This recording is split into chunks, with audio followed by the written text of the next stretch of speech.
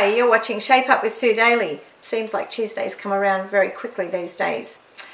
So far we've covered hexagons, six-pointed stars, equilateral triangles, and I want to show you a couple of other shapes that will go together with those, and they will make up very different shapes, and they'll all make up a 2.5-inch hexagon or many other different shapes that you might want to do. First of all, we worked with the hexagon. So we have a hexagon here. We worked with a six-pointed star, and we've worked with an equilateral triangle. Okay, so if you were to put these together, so we've put, in the past, we've put these little six-pointed stars together to make a little six-pointed star shape there. You can then add in the same shape again around the outside edge to make a hexagon that's going to look like that. So if you put all of those pieces together, you'll end up with a hexagon. We've worked with the equilateral triangle, and 6 of those will make one of these hexagons as well. Today I want to show you a couple of other shapes that will do exactly the same thing, but it's interesting that there's many shapes that will go together to make up the end result being a hexagon. So if you were to use a half a hexagon, so this is a 1¼ inch hexagon, so this is a 1¼ inch hexagon, and it's a half hexagon cut through the middle from point to point. Now if you were to put those around the outside of your hexagon with the shortest edge facing in, you would then make a 2.5 inch hexagon like that. You've made exactly the same hexagon, but you've pasted it.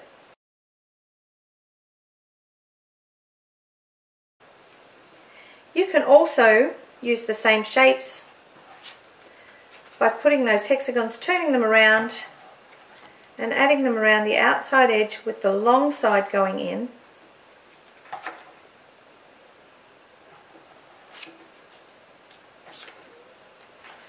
And again, you'll make another 2.5 inch hexagon. And a small equilateral triangle, and you can pop those around the outside edge. So we've got a 1¼ inch hexagon and a 1¼ inch equilateral triangle. Remember that measurement is a side measurement. Put it all the way around to make a different type of a star, and then you can put your six-pointed star in around the outside, and again you're going to make the same hexagon.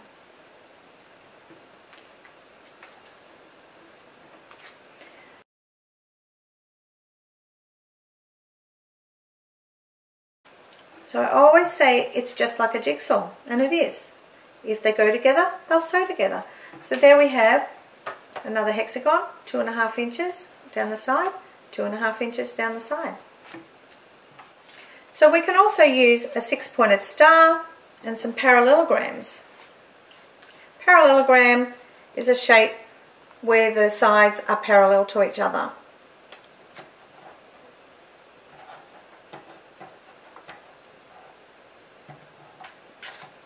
Just lay them out like that.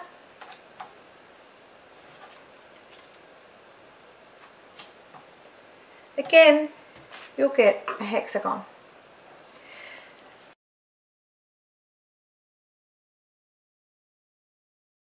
So an easy way to work out whether they're going to go together or not is maybe you get the finished size of the hexagon that you're looking for. You can pop it down in front of you, and you can lay your shapes on top just to see if they're going to fit. And that way you'll know exactly whether it's going to work for you or not. So you can lay your shapes out directly on top of your hexagon. So that's an easy way. What I've got here is a sample of some of these shapes that I've put together, so you can see after they've been sewn up. This is a a sample of mine, and it's been through the wars. It goes everywhere. People like to pick it up, feel it, rip the paper out the back, but it's a great sample for me. I'll never finish it because it's one of those samples that people just like to get their hands on. So here we've got your equilateral triangle here. 6 triangles make the hexagon. Over here we've got your half hexagons and your full hexagon, like I showed you just a minute ago. These 2 shapes here to make the same hexagon. Over here it's exactly the same. We've done exactly the same as this one. Over here, this one here, we have a 2.5 inch 6-pointed star, 1 1/4 inch 6-pointed stars, and equilateral triangles. The end result of all of these hexagons is a 2.5 inch hexagon. So we're working with shapes that are 2.5 inches on the edge or 1 1/4. Half of 2.5 is 1 1/4. So by putting those 2 measurements together, you're going to end up with your hexagons working out. Over here you can see a very different one. We've got equilateral triangles, 6-pointed stars, half hexagons. So there's many shapes, hundreds of designs you can make up with using these simple shapes into these hexagons. The other thing that we have at Busy Fingers is, in the beginning we started with a thing called playing with paper packs. Now these were for people who maybe weren't sure whether they'd want to go down the English paper piecing journey or not. So it was an inexpensive way of trying English paper piecing. So we made a number of different packs, 40 actually, so that's quite a number. This one here is pack 3, and it's just working with your hexagons and your 6-pointed stars. So it's like a grandma's flower garden. This one here is pack 6, and it's using exactly the same shapes. Your hexagons and your 6-pointed stars. So you're making the star and you're surrounding it with hexagons. This is pack 6. So there's many different ways you can put just those 2 shapes together to make different designs. We have pack 4. Pack 4 uses those same shapes, the hexagons, 6-pointed stars, equilateral triangles, and also in this particular one we've got a jewel shape. Now a jewel shape is exactly the same as a 6-pointed star, except the bottom of it is cut off. It looks like that. So the base of it will be like a hexagon. So it's actually like a hexagon with an equilateral triangle on the top. So really it's just a 6-pointed star with the bottom cut off. Okay, and that shape we have in this little packet.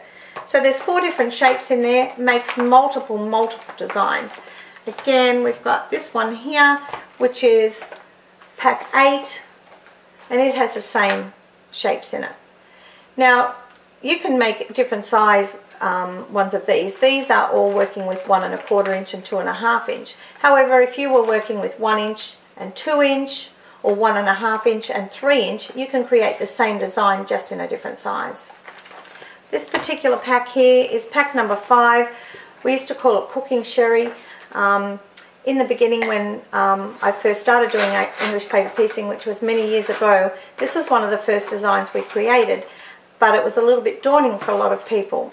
As you can see in the instructions, there's a layout there of how to put everything together. So if you just work on one section at a time, like a jigsaw puzzle, you can create something very beautiful.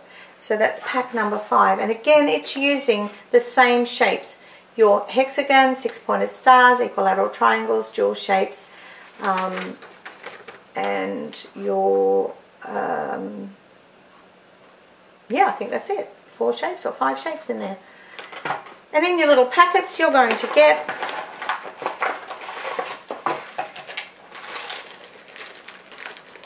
a little bag of all your different shapes, 50 of each, and then a template for each shape so you can rotary cut your fabric.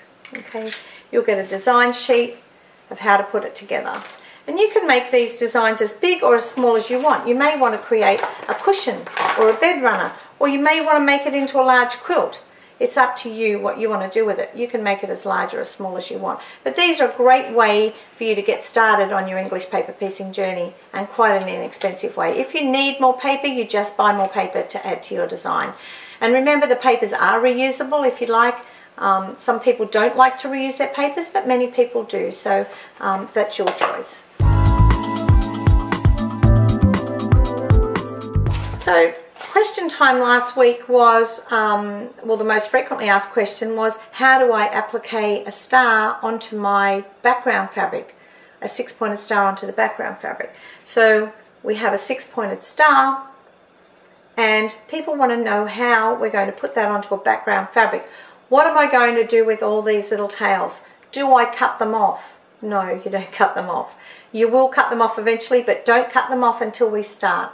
So what I want to do is go through step by step how you're going to achieve this appliqued onto a piece of fabric like this. So first of all, we have our 6-pointed star. I would press it, and then I would remove all the papers from the back. So just peel back the fabric, take your papers out. Remember, I pull them a bit like a band-aid.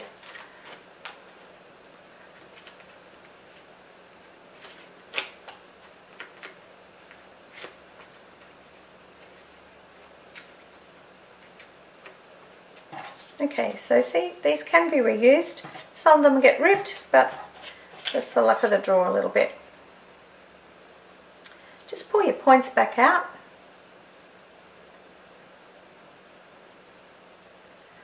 Now I would take that to my ironing surface and I would press that again and make sure that all of your little tails are laying flat like that. After you've removed the papers from the back of your star, you'll take a piece of fabric, which is your background fabric.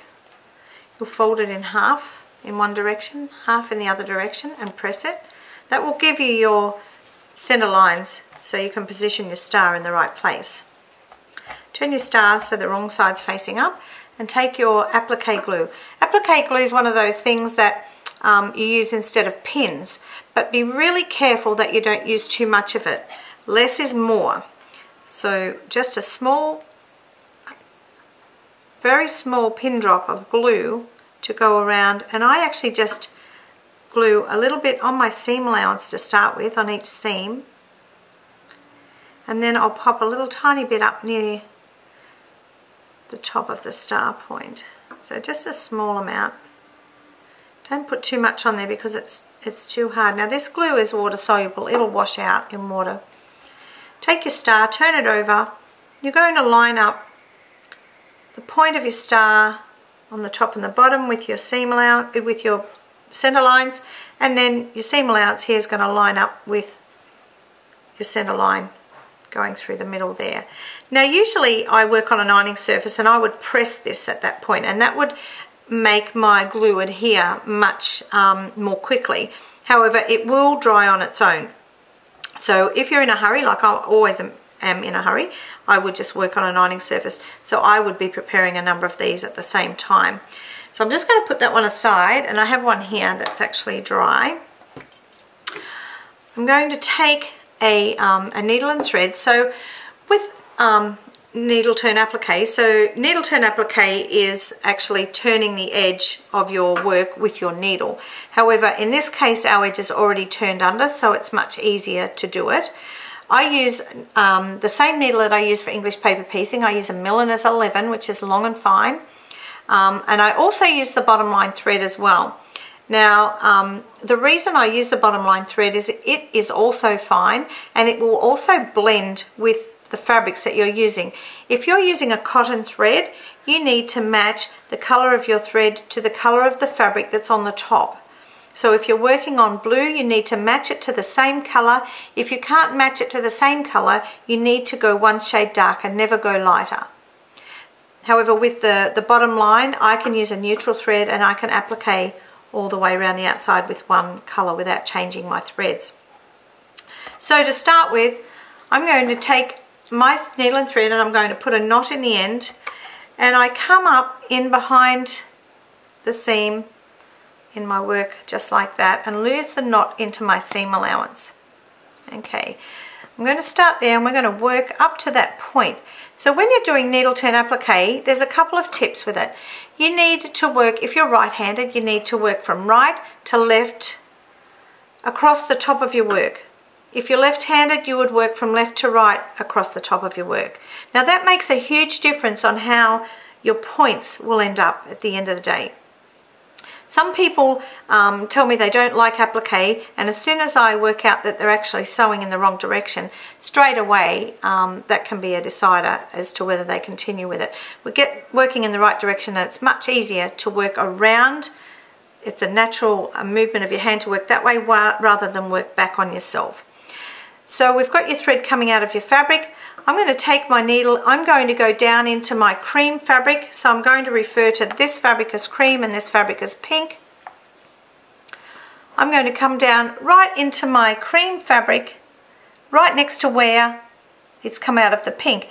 And I'm going to lean back a little bit on my pink fabric, so that makes the needle go basically in under your work. Rather than stepping out from your work, it's going to go in underneath. So straight down next to where the threads come out into the cream, lean back onto the pink and come up. Pull your thread firmly but not too tight that it gathers. And you're just picking up a small bite of fabric along that edge. I'm going to go straight down. I'm going to come right up at that very point there. Okay. I do about 8 stitches to the inch. Except if it's a small curve, then I would probably do up to about 14 stitches. I've turned my work around in my hand and I'm going to add 1 extra stitch right at that very point. And that's my anchor stitch. Now I'm going to just put my needle into my work for a minute. I'm now going to pull all of that seam allowance out from underneath. Okay, can you see all that? And we've got this big tail sticking out from underneath there. We're going to fold back the top part of my work. I'm going to take my small embroidery scissors and I'm going to trim that little piece away. What we're trying to do is we're trying to push all of that fabric into that tiny little point there. Well, I'm here to tell you it's not going to happen. You need to be trimming this back. Then I'm going to trim my seam allowance back to about 3/16 of an inch. Okay, so it's nice and neat there. You've got it all trimmed back from behind in under there. So we haven't got so much to push into that little point there. Take your needle again. Now remember, this is called needle turn applique. So you're turning with your needle. You don't need to get your fingers in there. You don't need to get a toothpick in there. It's needle turn, and that's one of the reasons I use a nice long needle, because you can use your needle without having to use any other tools. And I mean, we only have 2 hands. We've got one with our fabric, one with our needle. We don't need to be adding any extra things in there. If we needed that, we'd be born with 3 hands. So take your needle and you work with the edge of your needle, and you're just going to push that in underneath. Now, if you can see how my needle is, I'm working with the edge of my needle. Don't poke at it like that. All you'll do is fray what's going on underneath. Then you can pull the point out nice and tight. You're going to put a stitch right at that very point again there. We're going to come up and we're going to travel back down the edge. So make sure your little furry bits are sticking in there, working with the edge of your needle, not the point. And you're going to stitch exactly the same, go straight down, in under, so you're going straight down and up on an angle. And continue down the outside edge. And that's the way you're going to get nice sharp points on your stars. Okay, and then you just continue down the side.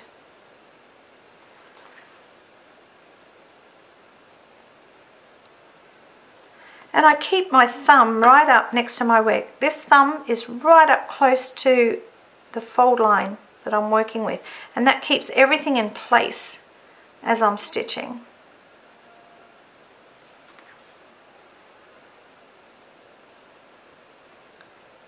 here. Well, I hope you've learnt something today. I hope you've picked up a new tip or technique that I've shown you, and that you can use that and apply it to the work that you're doing at the moment. And just remember, you're watching Shape Up with Sue Daley, and we're here every Tuesday, so stay tuned for next week because we'll be working on curved shapes.